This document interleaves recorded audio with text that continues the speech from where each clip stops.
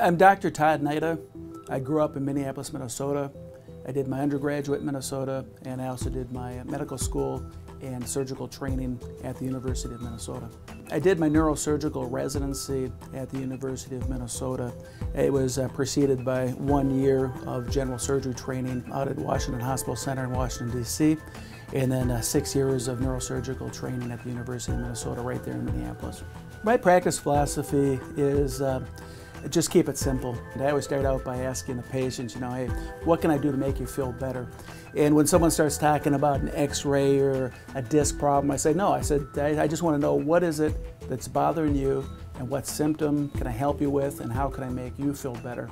And I always just try to keep it simple. I don't try to over-engineer the problem. I don't try to overcorrect it with excessive surgery. Many times patients don't even need surgery. They just really need some education on what the problem is and some non-surgical measures. And if they do need surgery, then we keep it simple. We try to use state-of-the-art technology, and we provide just really good care. I have many different hospital affiliations here in Southeast Michigan, and I do that for the convenience of my patients. I've got patients that come from all over the Southeast Michigan area, Metro Detroit. So I'm on the medical staff at Royal Oak Beaumont Hospital, St. Joseph's Mercy Oakland Hospital, McLaren Oakland Hospital, as well as Henry Ford Macomb Hospital. I consider myself a general neurosurgeon.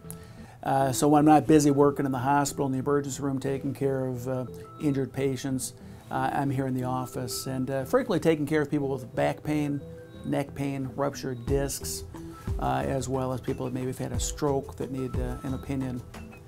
We're offering some newer technology, especially for our senior population, that includes the innovative treatment of spinal fractures with what's called kyphoplasty.